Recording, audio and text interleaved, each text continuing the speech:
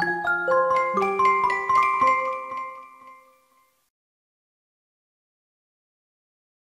it's good to be here this morning, and we trust that God is going to bless and encourage each one of us.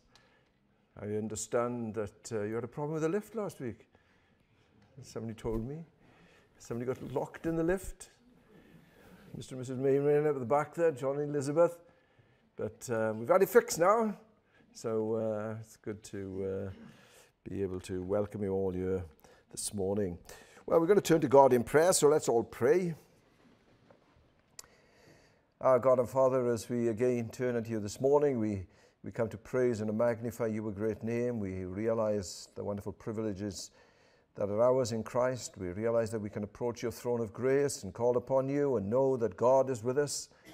Lord, we realize that you have said that you will be with your people at all times.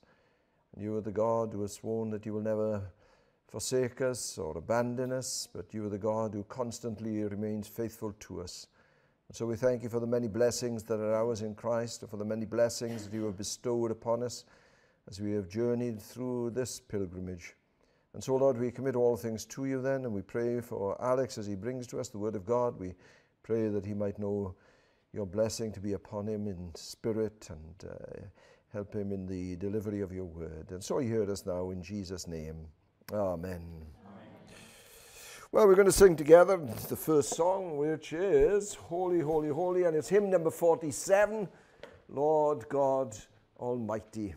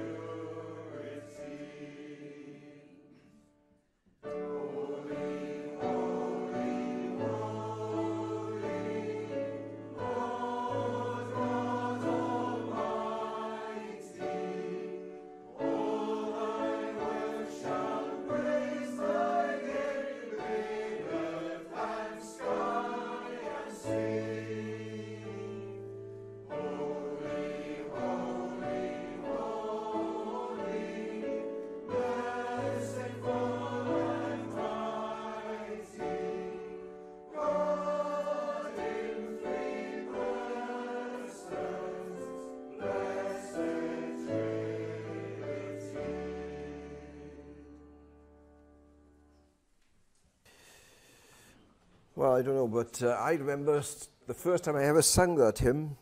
It was down in Llanmadog. The minister was Bruce Powell, Some of you will remember Bruce, if you're old enough. And I don't even know, I can't even remember the occasion when we were down there, but we were gone down to Llanmaddock for the day, and Bruce was there, and Bruce said, "Oh, let's sing," he said. And I said, "Oh, right."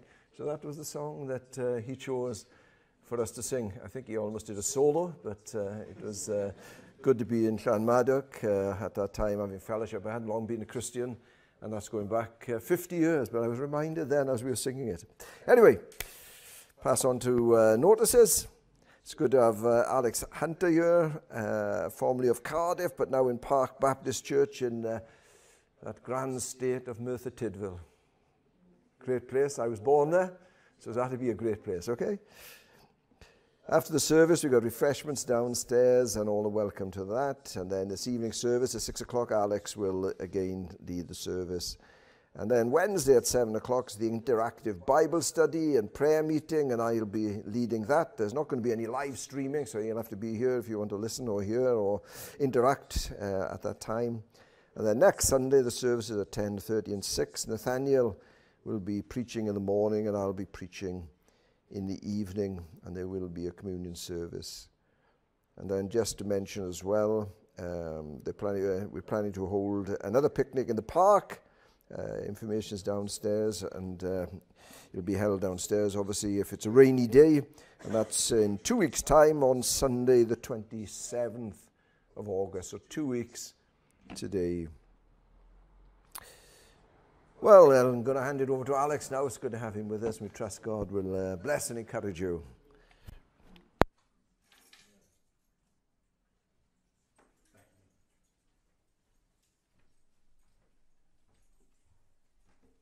Well, thank you for having me. It's a delight to be with you. I've got to say, this is the best pulpit in terms of its sort of bigness and broadness. But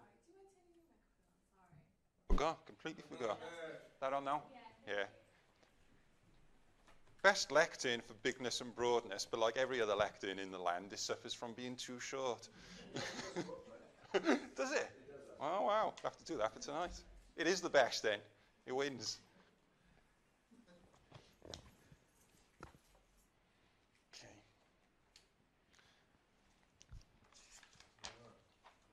So, just going to read a couple of brief verses from Psalm 2, speak to the younger people present, but really I'm speaking to the adults as well, I often find. So just some verses from Psalm 2, at the end of that psalm.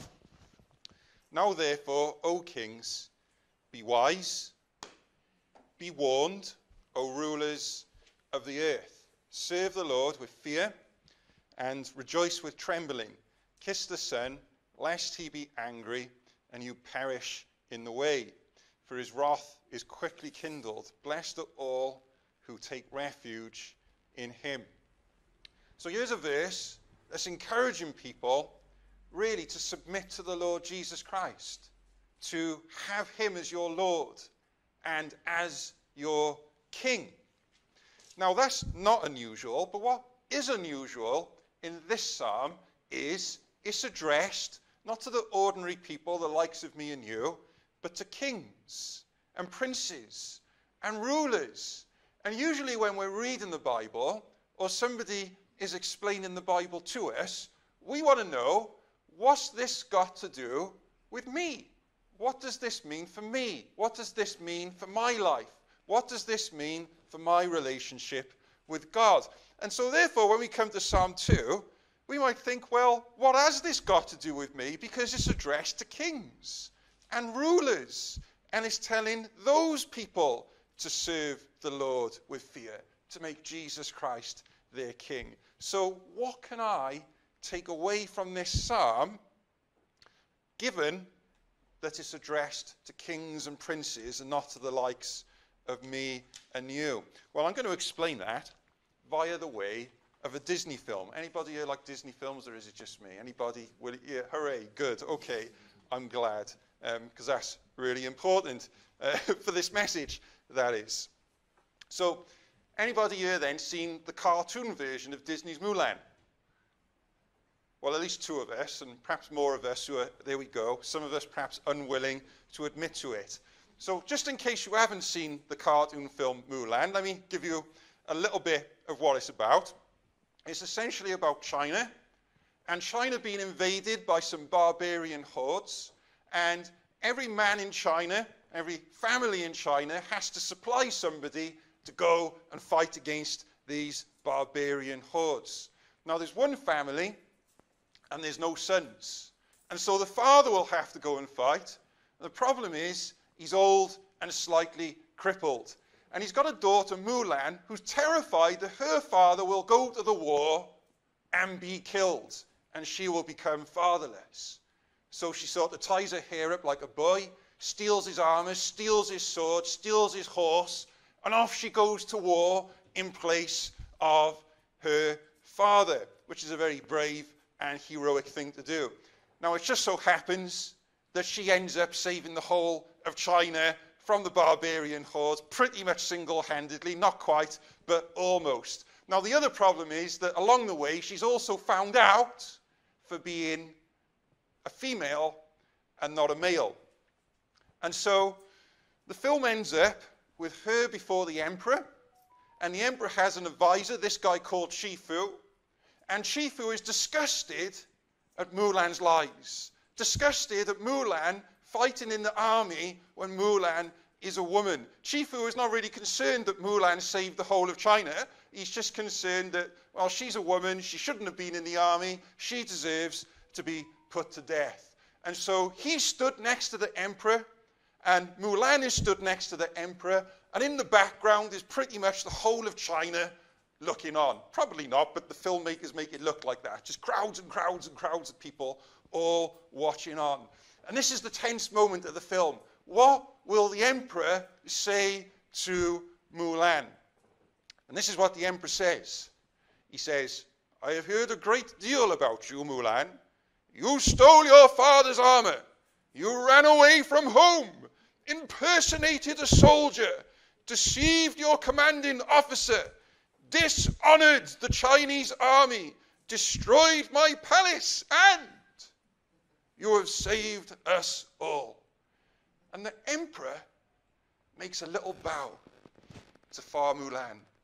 Now, Shifu, who wants her dead, what does Shifu do when the emperor bows to Mulan? Well, he knows what to do. He gets on his hands and knees. The emperor's only given a little bow, but if the emperor's done that, I need to get on my hands and knees and bow. And then the whole of China bows to Mulan. Now, the point is this. If the emperor is bowing, you bow. And so let me bring that back to Psalm 2. God is instructing kings, princes, rulers to acknowledge Jesus Christ as they are Lord and as they are God. And if kings, rulers, princes, the great personalities and authorities in our land today are to acknowledge Jesus Christ as they are Lord and as they are King, what are we to do you think? Well, we also are to acknowledge the Lord Jesus Christ as King over our lives, our Lord and our God. Well, may God bless that portion of Psalm 2 and those thoughts to your hearts. We shall sing a song. It's number 898, but it's up on the screen there as well. Jesus loves me. This I know, for the Bible tells me so.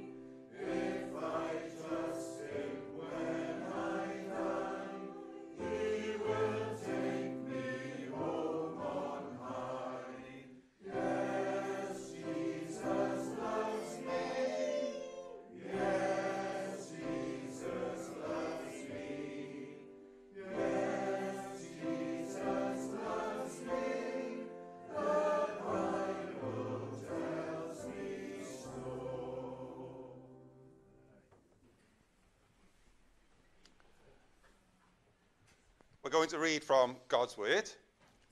If you have a Bible with you and you'd like to turn with me, I'm reading from Matthew chapter 19.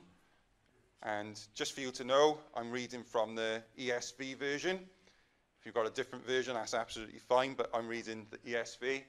And we're reading Matthew 19, verse 16 through to verse 30.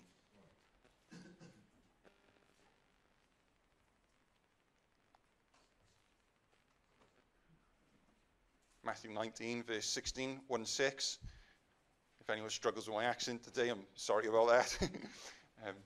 Matthew 19, verse 16 through to 30.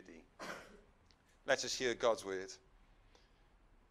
And behold, a man came up to him, Jesus, saying, Teacher, what good deed must I do to have eternal life? And he said to him, Why do you ask me about what is good? There is only one who is good. If you would enter life, keep the commandments. He said to him, Which ones? And Jesus said, You shall not murder, you shall not commit adultery, you shall not steal, you shall not bear false witness, honor your father and mother, and you shall love your neighbor as yourself. The young man said to him, All these I have kept. What do I still lack? Jesus said to him, If you would be perfect, go, sell what you possess, and give to the poor, and you will have treasure in heaven, and come, follow me. When the young man heard this, he went away sorrowful, for he had great possessions. And Jesus said to his disciples, Truly I say to you, only with difficulty will a rich person enter the kingdom of heaven. Again, I tell you, it is easier for a camel to go through the eye of a needle than for a rich person to enter the kingdom of God. When the disciples heard this, they were greatly astonished, saying, Who then can be saved?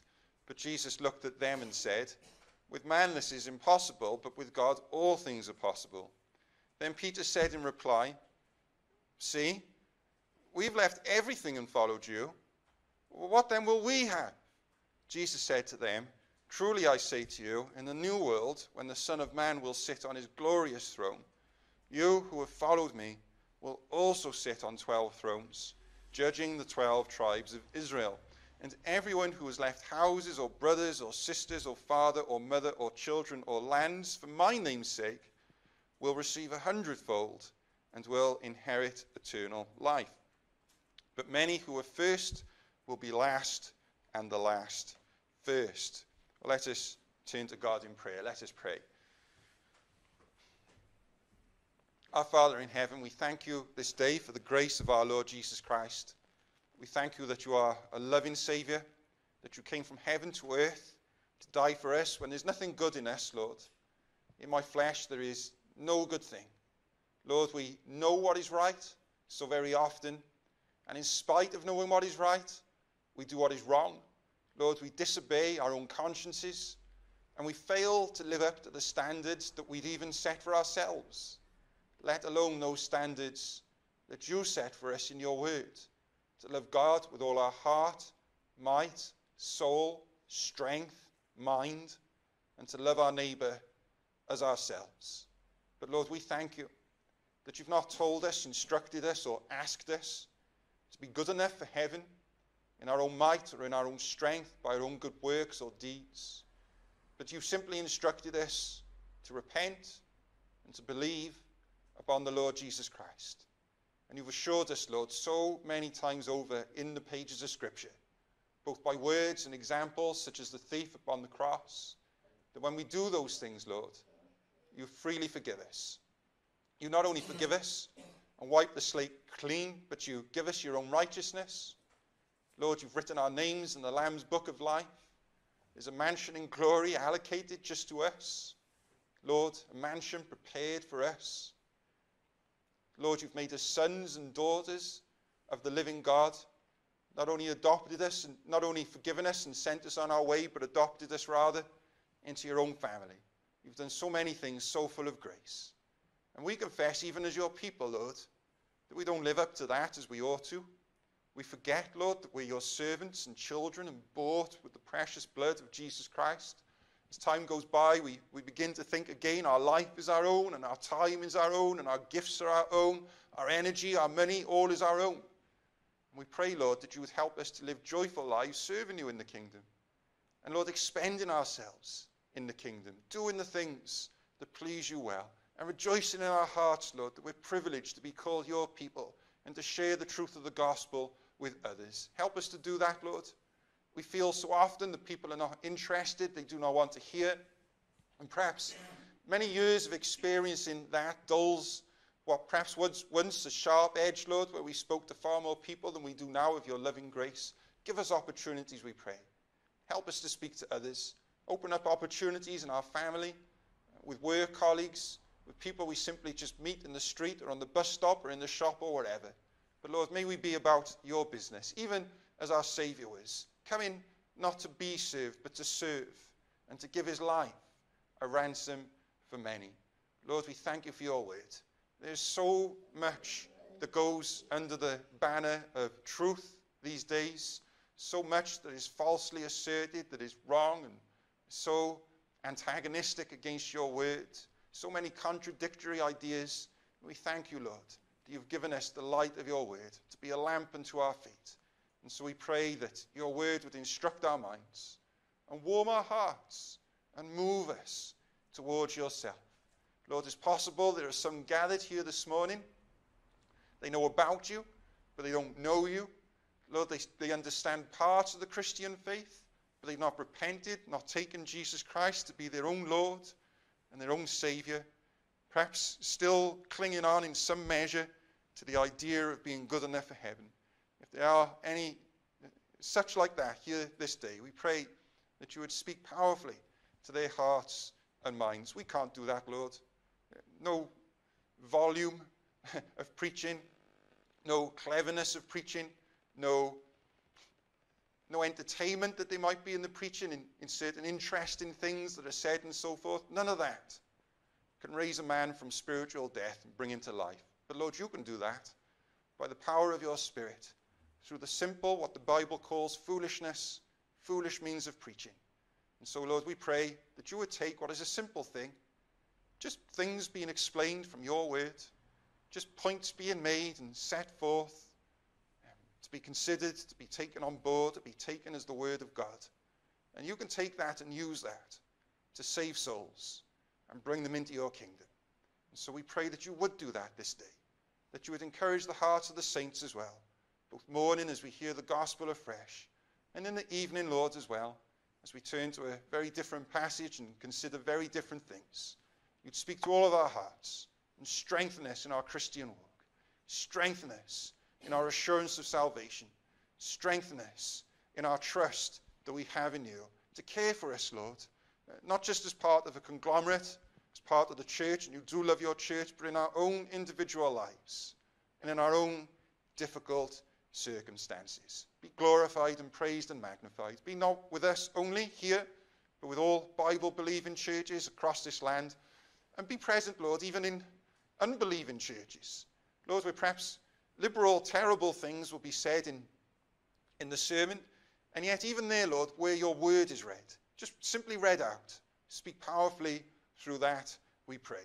Remember our brothers and sisters abroad, Lord, who are persecuted for the faith, very seriously so, Lord. Give them strength and grace to be true to you and to stand by you, Lord, even in that hour of suffering, we pray. And be with the families, Lord, of those who are persecuted and suffer for the faith, and comfort them and help them to remember, Lord, even as we've already remembered this morning, Lord, that there's a glory to come. Lord, that this is not the end, that you will come in again and you will reign in your glorious kingdom. And those who have forsaken things for you, whether they be houses or family or even life, shall be rewarded abundantly, even above all that we could ask or think. Hear us in all these things, we pray. We ask them in the name of our Saviour, our glorious Lord Jesus Christ, whom be glory and honour forever. Amen. We're going to sing another song before we gather together around God's word. Speak, I pray thee, gentle Jesus.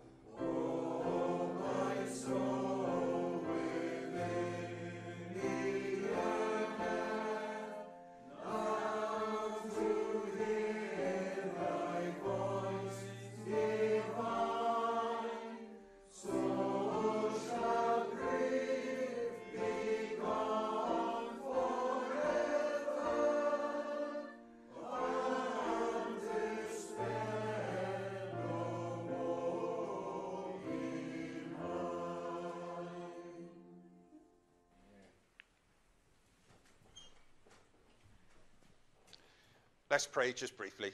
Father in heaven, we come again to you now and simply ask as we turn open the pages of Scripture and think about what these things mean and what they say to us. Be with us. Presence yourself by your Spirit. Glorify the name of your Son, we pray. Give us attentiveness of mind and heart, we pray. We ask these things now in Jesus' name. Amen. Well, we've read then from Matthew chapter 19. I'm just going to tidy up my notes so I'm not distracted looking at the wrong thing. Matthew chapter 19. And really there's just one verse that I want to form as the center of our thoughts this morning, and that's verse 20, where the young man says to Jesus, all these I've kept. He's referring to the commandments that Jesus has quoted. All these I've kept. What do I still lack? And those words really, the second half of that verse. What do I still lack? And what I'm proposing that we do this morning is simply this. Help answer that question for this man. He's asked the question, what do I still lack? And so I want us to see the answer to that question. The words are spoken by a man who's rich. That's in verse 22. The young man heard this and he went away sorrowful, for he had great possessions. So he was a rich man. The words are spoken by a man who's young. You'll see that in verse 20. The young man said to Jesus, all these I've kept, and so forth. And if you were to turn to other gospel accounts of this same incident, you'd find that he's also a ruler. So here's a successful, young, rich man. And the context is, he's asking someone else, the Lord Jesus Christ, how he can get to heaven. And that's in verse 16. Behold, a man came to Jesus saying, Teacher, what good deed must I do to have eternal life? And we would probably express that like this. How do I get to heaven? That's really what he wants to know. Now, from that question, what have I got to do to get to heaven? What have I got to do to have eternal life? I think it's fair enough to reason this, that he seems to be aware that he's not quite on his way there yet. He's also seen to have that niggle in his spirit or in his mind or in his heart from the verse that we're concentrating on. What do I still lack? So here's a man, he believes in God, he believes in heaven, but he's got this awareness that something's wrong, something's not quite right. He feels in his heart that he's not on his way there yet. And so he asks that question. What is it that I still lack? And as I said earlier, we want to seek to answer that question for him. But I think it's fair that before we come on to see what it is that he lacks, that we first have a look at the things that he's got right, the things he's not lacking, the things that are correctly in place in his life. And there are plenty of them. Let me just give you some of the things from this passage that he's not lacking in, that he's got in place, that are already correct. Now the first thing is, and this is in verse 16, he very clearly believes in heaven. He very clearly believes in eternal life. And he might think, well, no big shakes there. Surely everybody in his day believed in that. I mean, he's living in the land of Israel, full of other religious people. They kind of all believe in that, don't they? Not all of them, no. The Sadducees, for example, were a group of people who didn't believe in eternal life. And you may recall another incident where Jesus has a run-in with them because they're trying to dismiss the whole idea. They don't believe in angels. They don't believe in spirits. They don't believe in the afterlife. Their view is, once you've died, that's it. The here and now is all there is. There is a God, and we'd like his favor in this life, but there's no afterlife. There's no heaven, and there's no hell. And of course, there have always been skeptics. We tend to think of atheism as being a modern thing. But the psalmist said thousands of years ago, the fool has said in his heart, there is no God. Atheists have always been around. But here's a young man who believes in heaven, believes in the afterlife. And rightly so. And perhaps you're here this morning and you believe in that. And that's part of your concern. You believe in heaven. you believe in hell, and you want to be sure that you're going to the right place, just like this young rich ruler that we've got in the passage before us. So there's one thing he's got right. And then there's another thing he's got right, and it's this. He didn't believe that everybody was going to heaven. And again, that's in verse 16. Behold, a man comes up to Jesus and says, Teacher, what good deed must I do to have eternal life? And surely in that question, it's implied, isn't it, that he understands that not everybody's going to heaven. And because he understands that not everybody's going to heaven, therefore he wants to know what he's got to do to be sure that he is one of the ones that is going. And again, it's also implied in the question that I want to form the hub of our thoughts this morning. What do I still lack? Not everybody's going to heaven, Lord. I believe there's a heaven. I want to make sure that I'm going there. And again, he's right in this understanding, isn't he? This is in full agreement with the way Jesus spoke of heaven and hell. Jesus said things like this: narrow is the way that leads to life. And how many are there that find it? In Jesus' words, few. Few there be that find it. Now, there are many today, and they believe in heaven. And no doubt there were many in this young man's day, and they believed in heaven. But they have this wrong understanding. Pretty much everybody is going there. I spoke to somebody just the other day who claimed to be an evangelical and yet seemed to be something of a universalist. He seemed to, if I was understanding him rightly, really poo-poo the idea of hell. Let's keep away from that because, well, God is love and pretty much everybody is going to heaven because God is love. That's not what the Bible teaches. It's not what Jesus taught. And it's not what this young man believed. And he was right. And maybe you have that understanding. There's a heaven. And not everybody is going there. And you want to be sure that you are one of the ones that is going there. And so far he's got these things right. And so far perhaps you have these things right. Now another thing he's got right, he's not lacking in, is he believes in the scripture, in the Bible. And that's in verse 20 when he says, all these I have kept. Now what does he say in that in response to? Well, Jesus has just been quoting the Bible to him. He's just reeling off a list of some of the commandments that we find from the 10 Commandments there in Exodus 20. And the young man's response is not, well, I don't believe in all of that. Why quote all of that to me? And the young man's response is simply to say that he's done all of that. Now, I'll come on to that as a separate point. I don't think he has done all of that. But the point is this. He accepts Jesus' quote in the scripture. And he accepts Jesus' quote in the commandments as being authoritative and having a significant place in his life. He takes it for granted that the Bible is the Word of God. And again, he's perfectly right in that. That is spot on. The scripture says, 2 Timothy 3:16, all scripture is given by inspiration of God. And he was right. And again, not everybody necessarily believed that. Again, there were the Sadducees who chose only to believe in certain bits of the Bible, but not other bits of the Bible. And that seems increasingly common today as well, doesn't it? You have people and they're happy to accept, say, the Gospels, but reject Paul. They like the life of Jesus, but they don't like the theology of Paul. And so you get people who do these kinds of things.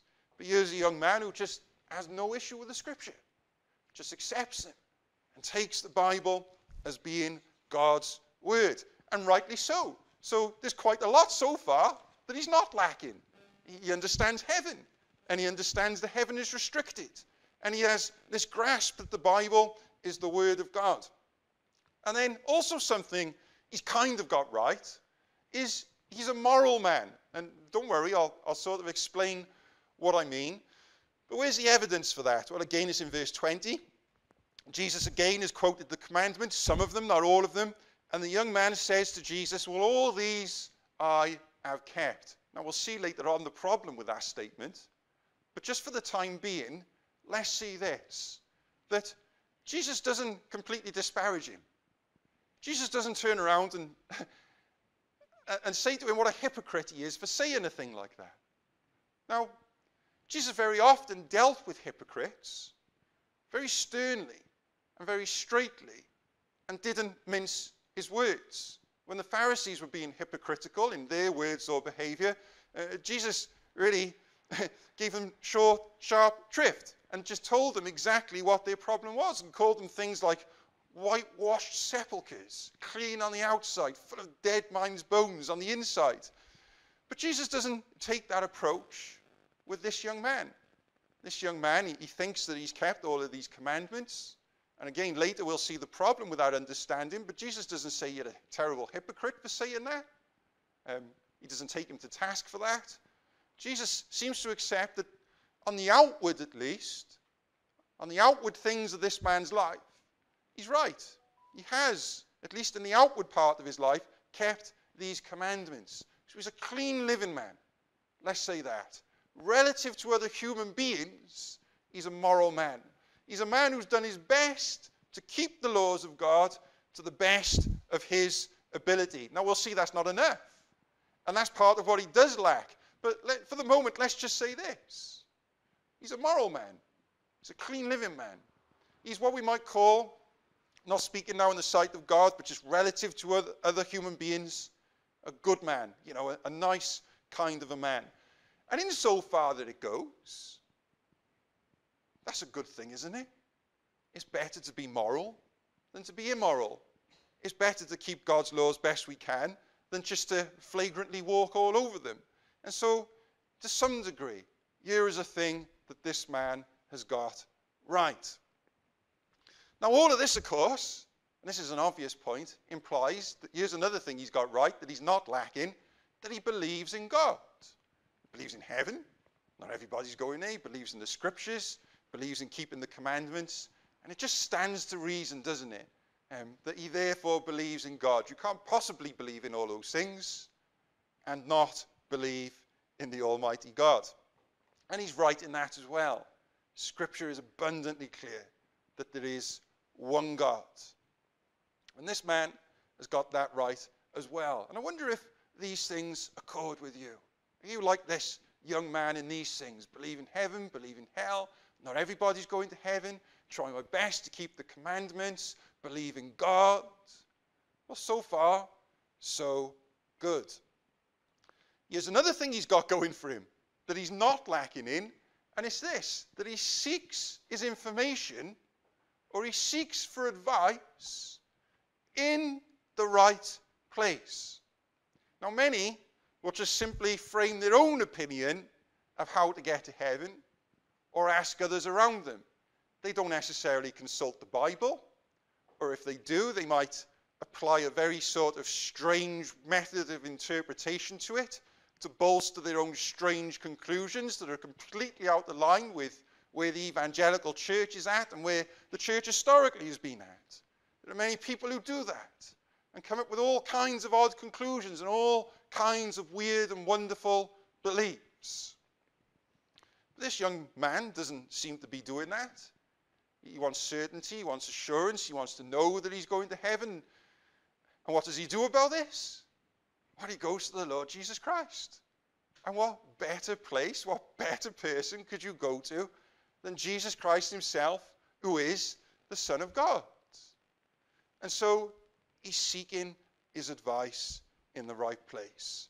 And he's absolutely right. The Bible says of Jesus, he's the one who has the words of eternal life. He is the Word of God. He is the way, the truth, and the life. No man comes to the Father but by him. Jesus said of himself, I came down from heaven. If you want to know the way to somewhere, you want to know the way to Merthyr, for example, you might be well advised to ask me, because I just came from there this morning. And given that I've just come from there this morning, there's a reasonable chance that I'll know the way. I mean, possibly not, because we all rely on sat-nav so much. But, you know, given that I've come from Merthyr, I probably know the way. I might be a good person to ask. And Jesus has come down from heaven. If you want to know the way to heaven, well, what better person to ask than someone who's come down from heaven? Of course he knows the way. And this young man is not lacking in that. He knows who to ask. He knows who to go to. Here's another thing he's not lacking. There's loads of things he's not lacking. He's willing to learn. There's quite a few things in this man's life that might mean that he's not willing to learn. What do we call him? We call him the rich young ruler. And we saw very briefly at the beginning the scriptures that tell us that he's those things. Now you take any one of those three things, and you might think, well, there's someone who's not going to be willing to learn. He's young. And forgive me, you might be a young person here this morning, and I hope you are, who's not like this at all. But many young people, I think as people who are older, well, you don't know anything. I mean, why would you know anything? You've only lived for decades longer than me. But young people somehow think that old people know nothing. And we young people know everything. I remember when I was a teenager, my best friend's mother had a fridge magnet, and it said something like, move out, get a job, pay the bills, do everything yourself while you still know everything. I thought that was brilliant. That kind of expresses so well, doesn't it, how some young people can approach life in these matters. Well, here's a young man, and he's not like that. He's willing to ask, and he's willing to learn. But then on top of his youth, he's rich. And again, just being rich can create this sense of self-dependence, can't it? I don't need anything from anybody else. I'm rich. I don't depend on anybody else for everything. I supply all my own needs. And rich people can be very proud as a result of that. Not always, but sometimes. But here's a man who's both young and rich, and he's still willing to ask. He's still willing to learn. And there's a third thing against him being able to just be willing to learn, and it's this: he's a ruler. I mean, can you imagine? You're young and you're super wealthy and you rule over other people and everyone in the community respects you, and yet you're still willing to learn, you're still willing to ask. This is really commendable, isn't it? This is something he's not lacking. This is something he's got in place.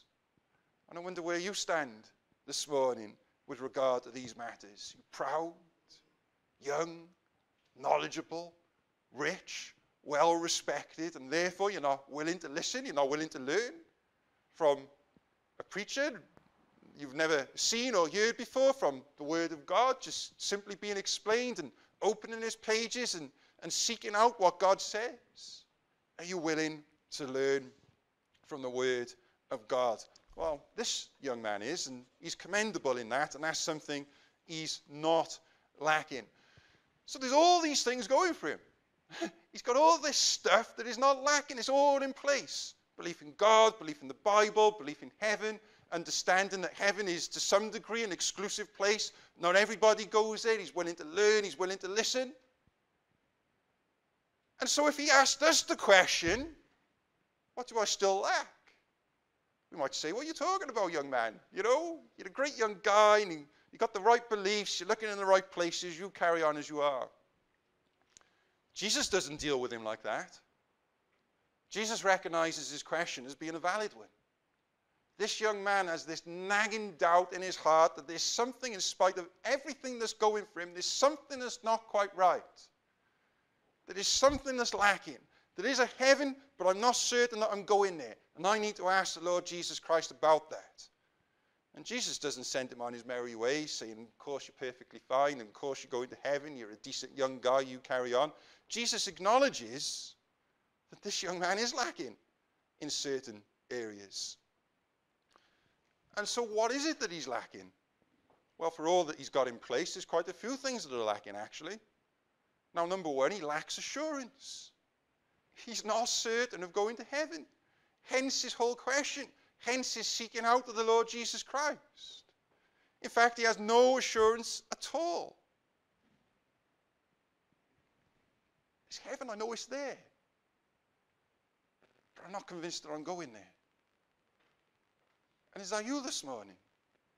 Do you know there's a God? You know there's a heaven? You know there's a hell? But there's this nagging doubt in your heart. I'm not sure where I'm going. Now, do you know, under Christianity alone, under the gospel alone, can you know that you're going to heaven? You can't do that under any other religion. And the reason is this: every other religion is based on being good enough. It's like the whole of life is an exam. And you don't get your grade or your mark until it's all over. And therefore, until it's all over, you don't actually know whether you're going to heaven or hell. But Christianity, the gospel, is not based on that. It's not based on works. It doesn't make life into an exam. It's very, very different. And we'll come to see that as we move on. And that's part of this young man's problem. He's seeing life as an exam, a test that he needs to take. And that's why he can't be certain that he's going to heaven. And that brings us on to the second thing that he's lacking. He lacks an understanding about how to get to heaven. You see, his religion is a religion of works. You can almost hear it in his initial question. Teacher, listen, what good deed must I do to have eternal life? It's not an entirely open question. His question could be more open. What needs to happen for someone to go to heaven? But he's built an assumption into his question. There's got to be some good thing, some exquisitely moral good thing that I can do that will assure me heaven. What is it? It's a loaded question. And because it's built on an assumption that entry into heaven is based on what I do, on what I am, on who I am. And he's lacking in that. In that aspect, he is completely and utterly wrong. The Bible says, by the deeds of the law, nobody will be justified in God's sight. You don't get justified, you don't get right with God by doing good things. It doesn't work like that. But this man lacks that understanding. Now, another thing he lacks is this. He understands that the way to heaven is restricted. We saw that. Not everybody's going there. This young man, he gets that. But I don't think he understands just how restricted heaven is. You see, Jesus says in verse 24, I tell you, it is easier for a camel to go through the eye of a needle than for a rich person to enter the kingdom of God. Here's your needle, there's the eye. When I was a little boy and I wanted to help my mum, I would always struggle to get the cotton thread through the eye of the needle. But Jesus says it's easier to get a camel through the eye of the needle than for a rich man to enter into heaven. And then in verse 26, he just calls it out more plainly. He says it's impossible, because the disciples are surprised. Well, who can get to heaven then? Who can be saved? Jesus says, with man, it is what? It is impossible. But with God, all things are possible. But here's a rich young ruler who thinks, well, surely it is possible for me to do something good enough to get myself into heaven. Please just tell me what it is. No. You're wrong. You're lacking a proper understanding there. Heaven is restricted. But it's restricted to the degree where it is impossible for you in your own strength to get in. That is how restricted heaven truly is. Why? Because the standard for entry into heaven, if you want to try and get there by being good enough, is not just being a nice person, not just being respectable, not being a little bit cleaner and better than others, utterly and completely and wholly perfect. That is the standard. If you want to get there by the same way that this man wants to get there, namely by just being a good person, by being moral, and by keeping God's law. And that brings us to the next point. He lacked a proper understanding of the purpose of the law. You see, he's brought up to believe the Bible. He's brought up to be moral. He's brought up to understand the Ten Commandments. And he's such a nice young guy that he doesn't rebel against that. He tries his best to live in that and to keep that and to do those things that he's been taught. And I, for one, would never criticize him for that. As I said earlier, it's better to be moral, I think, than to be immoral. Good on him for trying. But he lacks a proper understanding of the purpose of the law. What he thinks is this, that the law is there for me to keep it, and in keeping it, demonstrate to God that I'm the kind of guy that God should have in heaven. That's what the law is there for. That's not what the law is there for. The Bible says that the law is there for a very different reason. It is a strict schoolmaster to lead us to Jesus Christ. In other words, what the law does is this. It doesn't pat us on the back and say, oh, well done, you kept 10 laws today. That's getting you on your way to heaven. Instead, what it does is this. When you slip up, it goes, sinner! That's what it does. It condemns us. It troubles us. It points out our errors. It points out not just things we do wrong on the outside, but things that go wrong in our hearts on the inside. and in our minds and in our thoughts and in everything we are. It doesn't pat us on the back, it condemns us. But it doesn't condemn us as an end in itself. It condemns us and then points to Christ. It says, sinner, you can't be saved by keeping me the law. It's impossible. You need Jesus Christ. That's the function of the law. That's what the law does. But this young man, he doesn't get it. He thinks, well, the law is there for me to keep it, and when I've kept it all, I'll kind of be good enough for heaven. But that's what's creating these nagging doubts in him. I know what I'm still lacking. I don't feel like I've kept all the law properly. Well, I kind of feel like I have, but I'm not sure. There's something wrong. How can I get to heaven? You notice how Jesus deals with him. I think this is quite wonderful, really. Jesus points out not all of the laws, but some of the laws he knows this young man will be comfortable with.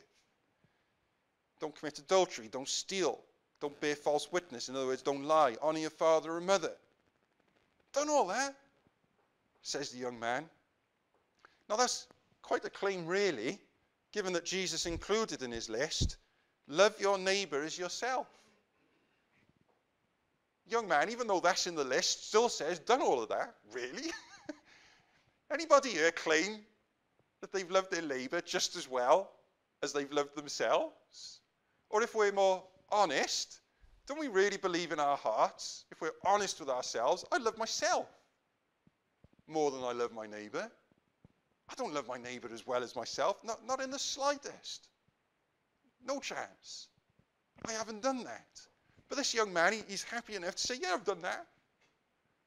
I've never murdered anybody. I've never committed adultery. I've never stolen. Of course I love my neighbor as myself. But he's wrong.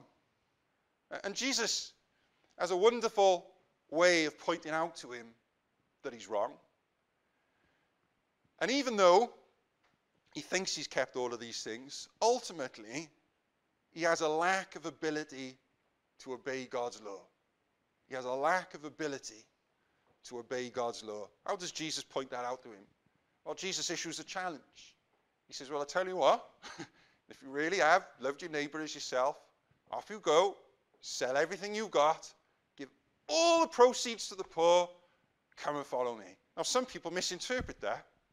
Some people think that Jesus really is saying, if you go away and do those things, then you'll be saved. You'll become a Christian in that way. Not at all. What Jesus is doing is putting his finger on this young man's problem. This young man thinks he can be good enough in his own strength to get to heaven, and he's really rather good at keeping God's law. Well, off you go then, says Jesus. Let's see you go and do that. Go and sell everything you've got. Give all the proceeds to the poor. Come and follow me, and then we'll all see that you're good enough to get to heaven. He can't do it. He can't bring himself to do it. And he finds out the hard way that what he's lacking is an ability to keep God's law. It's kind of what he wants. I want the ability to keep all of God's law. But what he finds out through Jesus interacting with him is this: he can't do it. Is that you? Have you ever found out the hard way that you actually lack the ability to keep God's law? If you've never found that out, it might be because you lack something else that this young man was lacking, and it's this: the spiritual depths of the law. You see, this young man, he comes across a commandment like, don't commit murder, or another commandment like, don't commit adultery, and his very simple brain process, no doubt, goes like this: well, I've never plunged a knife into anybody's heart, and I've never literally committed adultery against my wife if he's got one, or with somebody else's wife, let's say, if he's unmarried. And so I'm not guilty of breaking those commandments. That's his very simplistic understanding of the law. But it doesn't work like that. And Jesus Christ explains the way that it does work in his Sermon on the Mount. And the actual way that it works is like this: that you don't need to actually do those things to be guilty of them. You don't have to go and stab someone to death, or shoot someone to death, or poison someone to death, or whatever them to death to be guilty of murder. All you need to do is be angry against them in your heart, or hate them, or wish bad things upon them. And similarly, you don't have to actually sleep in the same bed as somebody else to be guilty of committing adultery with them. All you need to do is lust after them in your heart. And you're already guilty of breaking the commandments. That's the way Jesus, and you can read it for yourself there back in Matthew 5 later on if you want. That's the way Jesus interprets the commandments. And when you see them like that, it hopefully becomes more obvious. I don't have the ability to keep those. I can't do it. Not like that. Not to that depth. Not to that standard. And Jesus is revealing to this young man, he's not what he thinks he is. He's a good young man in terms of comparison with other human beings. But he's not good enough for God. He's not good enough for heaven. And he's failing that standard. And perhaps that's you. Good person, moral person, likable guy, lovely woman. Everybody gets on with you. But you're not good enough for God, friend. You don't meet the standard of his law. Another thing he lacked was a true understanding of God and a true understanding of Jesus Christ. You see, he's willing to learn from the Lord Jesus, so he must have esteemed him in some way. He calls him good master, and that's really nice. That's good. It's better than others, let's say, who denied Jesus and even had him crucified. But perhaps if he realized the Lord Jesus Christ was the Son of God, would come down from heaven, then he'd have had cause to think more deeply. Let me try and explain what I'm getting at. If we can get to heaven by keeping God's law and being good and nice and all of that, what's the purpose of Jesus coming down from heaven to earth?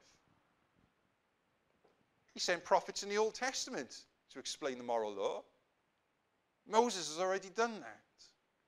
It's already been built upon by others of the prophets, like Isaiah and Ezekiel and so forth.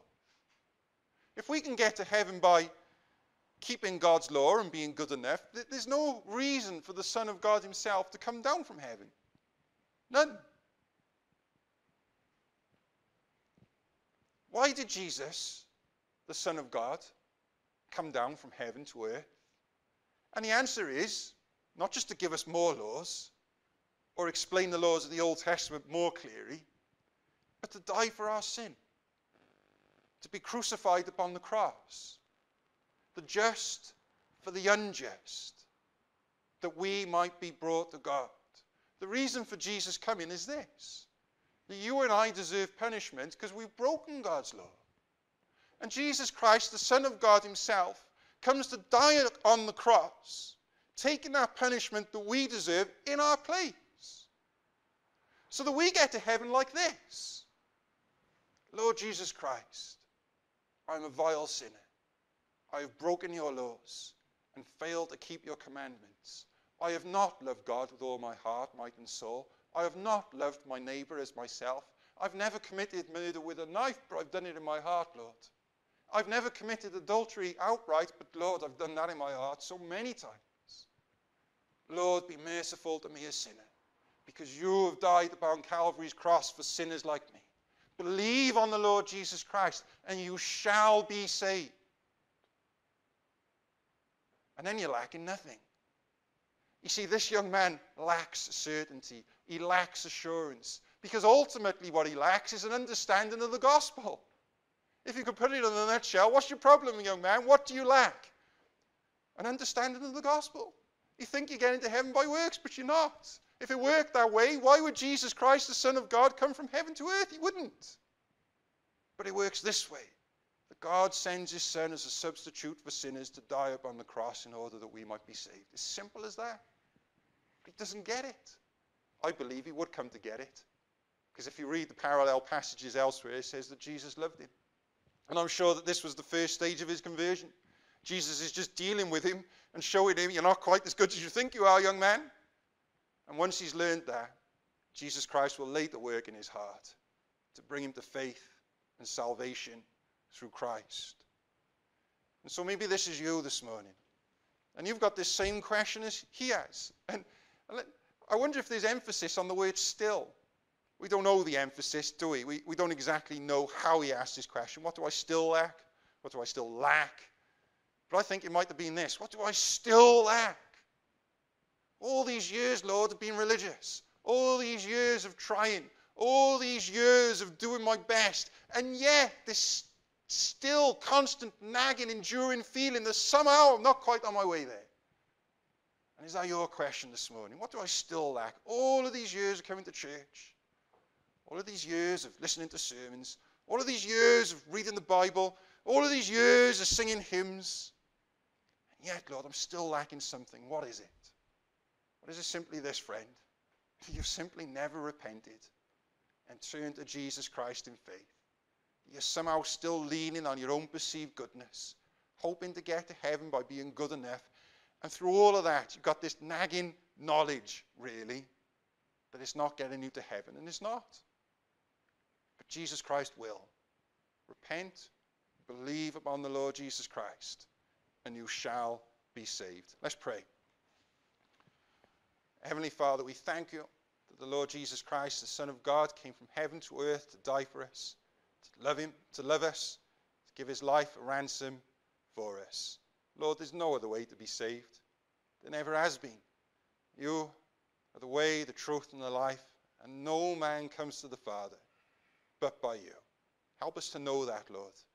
Help us to be certain in that. Help each one of us to be certain that Jesus Christ is our Lord and Savior, and to be certain that heaven is ours because we have that faith in the Son of God who loved us and gave himself for us. Lord, there may be those of your people here and they lack assurance, not because they're not Christians, not because they trusted in works, because they aren't, but just for some other reason. Lord, I pray that you would bless those people. You would pour out your Spirit abundantly upon them, and that you would help them to realize, Lord, that they have trusted in you, and they do trust in you, and they are safe in the arms of the Lord Jesus Christ. Lord, hear us in all these things, we pray, for his name's sake. Amen. We'll sing a final hymn. I will sing the wondrous story of the Christ who died for me.